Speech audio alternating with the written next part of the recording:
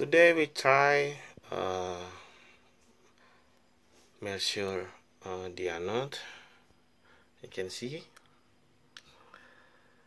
we will measure a potential anode with 2 voltmeter.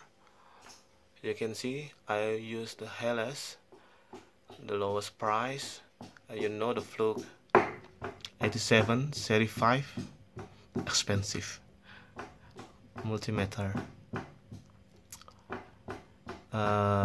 We can see here the value from HELES and Fluke is not so different, maybe just 1 millivolts different.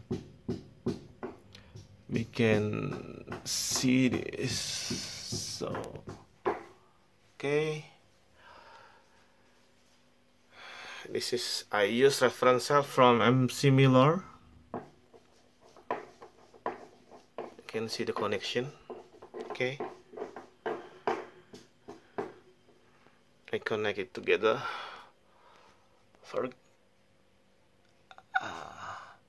You can see there is no different when I use the lowest multimeter or the expensive, not the lowest, the cheaper multimeter or the expensive multimeter. You see? So you can buy HELES. No, Fluke is still the industry standard. Okay, thank you. My name is Petrus. If you any question about cathodic protection, please call me or send me email. Thank you. Bye bye from Indonesia.